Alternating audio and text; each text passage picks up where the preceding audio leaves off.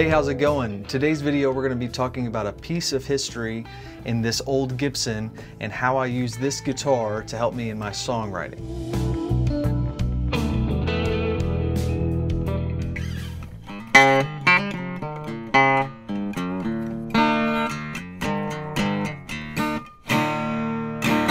So let's talk about this guitar right here. This is a 1939 Gibson L-50 that I picked up in 2018 in Tulsa, Oklahoma at the Guitar House of Tulsa. They had a vintage and rare shop at the time, and I had been kind of looking around at the different shops I was going to kind of throughout that year,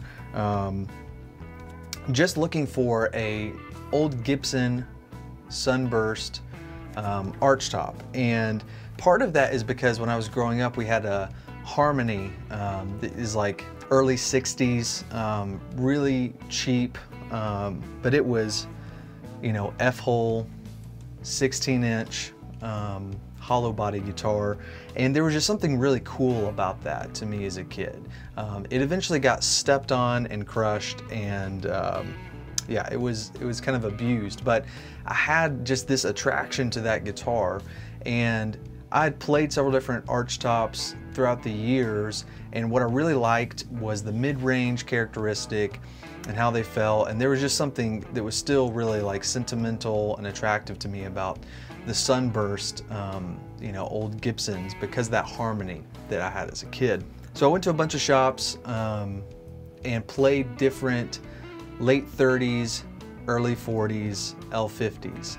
I think the later 50s versions are probably the coolest looking because they've got, you know, your Les Paul trapezoid inlays, you've got binding on the body and the neck, you've got sometimes a bound headstock, but usually not on the L-50. There was a couple that were made like that, but the reason why I ended up going for the L-50 and ended up going earlier than those 1950s models and looking more in the 40s was because they were kind of bare bones, and so they didn't have a lot of the cool accoutrement.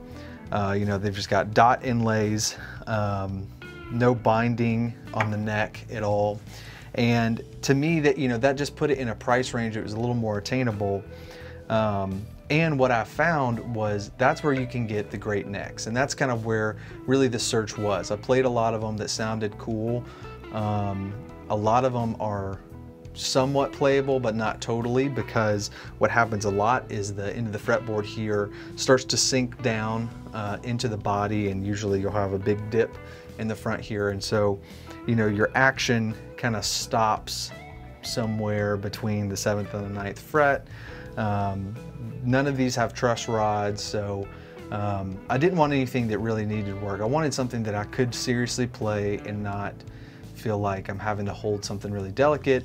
And like I said, the neck shapes on those earlier Gibsons were much more unpredictable, but there are some really amazing ones, which is what ended up convincing me to buy this one. I played several in that 38 to 42 range, and some of them have V-shaped necks that are not even playable. I mean, it's like the corner of a table how sharp it is, and some of them have, you know, slimmer, more rounded necks. It's just crazy how different they were.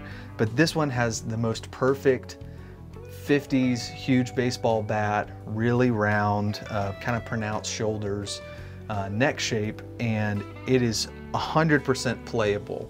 And so this guitar, you know, it didn't need a neck reset or anything. I'm able to play in tune up to the 12th fret.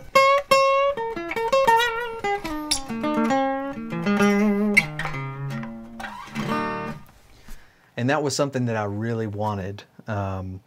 You know, it needed to be fully functional, and this one was both fully functional and had, you know, the ideal neck shape that I was looking for. And because it's so old and because the neck is so big, again, there's no truss rod here, so it is so stable. The tuning stability is crazy for being an old Gibson. It just stays in tune well. I usually have it somewhere between, you know, a whole step down, half step down.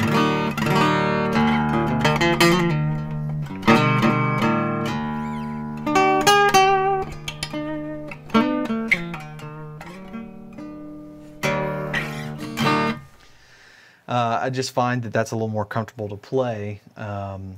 In that lower tuning, it kind of fits the way the guitar sounds a little bit better, adds some body to the low end.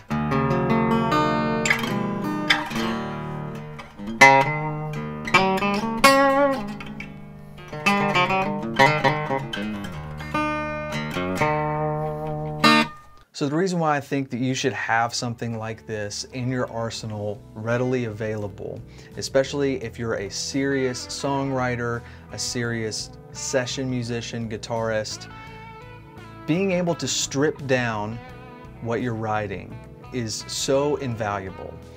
I don't even know who to quote with this, but you know, I've heard so many times that a song that can really stand on its own can be able to just be played acoustically and not feel like it's lacking something.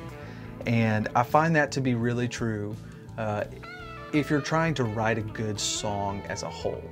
There are plenty of songs that I love. They're amazing. They're fully driven by a sound, so whether it's like you're playing the effect rather than you're playing the guitar, and that even goes beyond, you know, guitar sounds. There's plenty of songs that are piano driven that I really love, but also are really rooted in the rhythm and all the other sounds that are happening, and if they're stripped down, may not hold as well as others.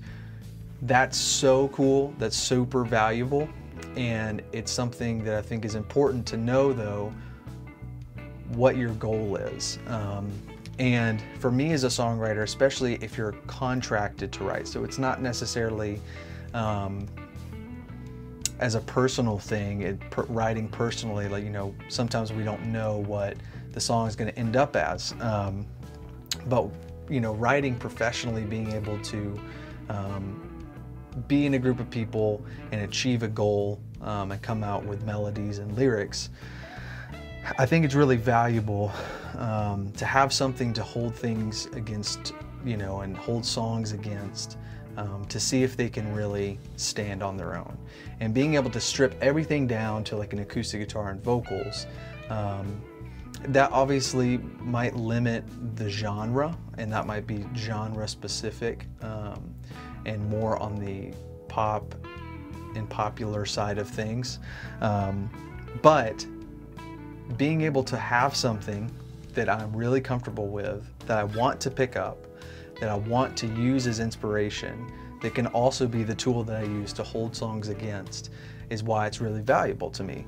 The mid-range in this guitar is really comfortable. It feels more like an electric, so I feel comfortable in a weird way playing electric licks and melodies on this guitar, as well as coming up with chord structures and dynamics. This guitar really achieves that, and this is kind of getting pretty deep into the psychological side of it, but I think that it's valuable. I mean, that's a part of it. I play this guitar different than I would play any of my other acoustic instruments, and knowing that and then using that to my advantage is something that I found valuable, that I think is often overlooked. And you know, knowing that a guitar makes you play a certain way, you can use that to your advantage. And so this is definitely not the guitar that I'm taking out anywhere. I don't ever really track with this guitar, but its purpose is being able to really solidify a song idea.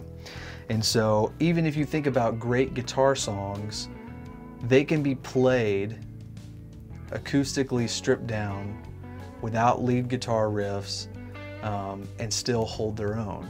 There's plenty of great guitar songs that you can strip them down and you know what the song is, it puts you in an emotional state, but it stands on its own stripped down.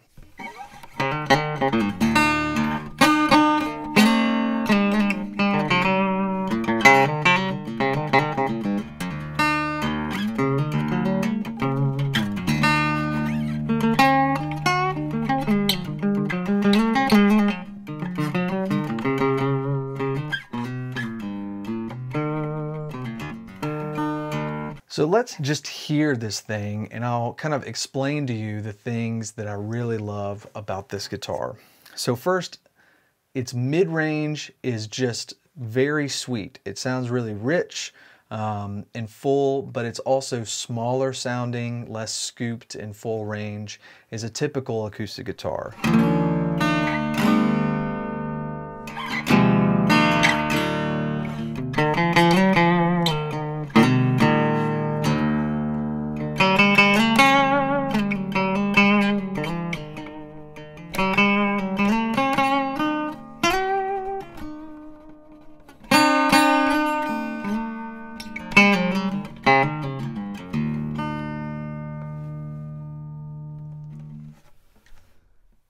It's really easy to play, and that sound, that mid-range, gives you a more intricate dynamic range. So it's maybe not as bold, but being able to really play into the dynamics and that sweet mid-range on this without being ever too bright, and so it doesn't sound too forward or too in front of your face, even just acoustically, is the thing that I find makes me want to play it.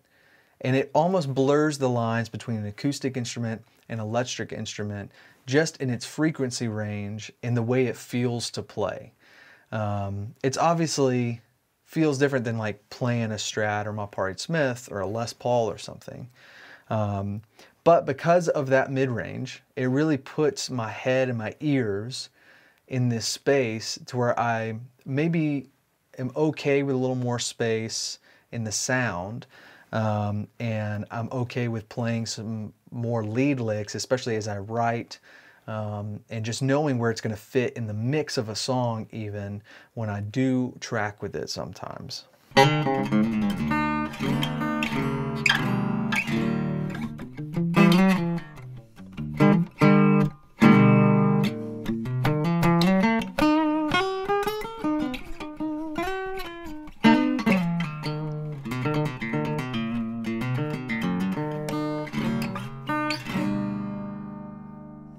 And then being able to chord really fully.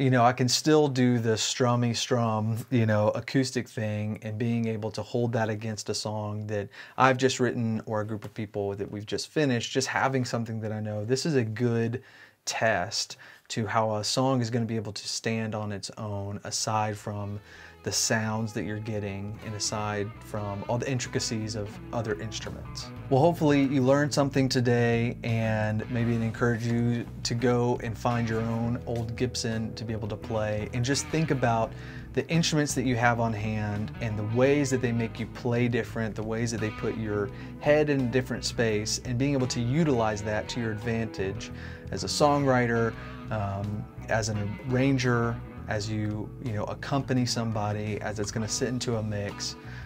These are all valuable things and ways to go about approaching songwriting and approaching attempting something musically. Just think about the way that the instrument makes you play. This is the kind of content that you enjoy.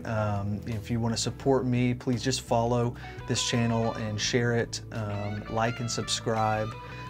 This is a new channel trying to grow, and I appreciate all of you who are interacting with me, and check out my Instagram, or you can go to my website colinlittlejohn.com, where you can find ways to book me to play, remote session work, places you can go to see me play out live. And until next time, I've been Colin. If you want really solidify, it was so I've played and part of the reason I believe that is because, okay, we need to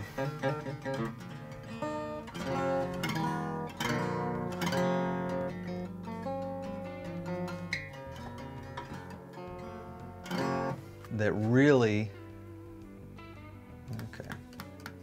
And part of it's easily, okay, the Tulsa, it is,